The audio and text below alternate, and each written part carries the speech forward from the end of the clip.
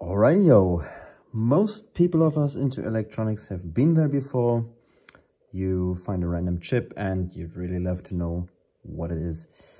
Most people try, I don't know, looking at all sorts of funny angles, trying to make out something. Some people even may try to sell you polarized light as the solution. But all I'm going to sell you, and that's why I'm going to make a quick tech tip about it, is this and that. A simple piece of tissue and a paint marker.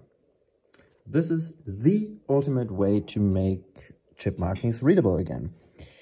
Unfortunately, I don't have the worst of contenders here, so if you look careful, you can probably already see what it is.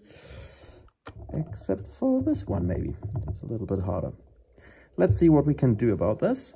And let's start with the easiest of contenders, which would probably be the little itty tiny here. All right, let's go ahead and shake it up, baby.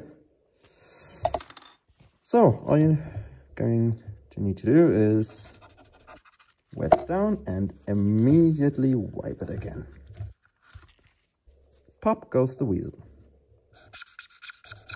Dip, dip, dip, dip. Wipe it off, and there you go. Let's try the last one, which is probably the worst of the ones I've got here.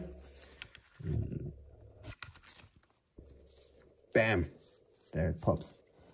And if you kind of want to clean it up because you feel posh today, you can even take a little bit of acetone,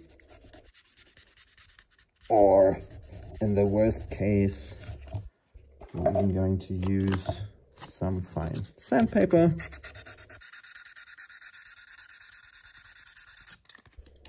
And now you can actually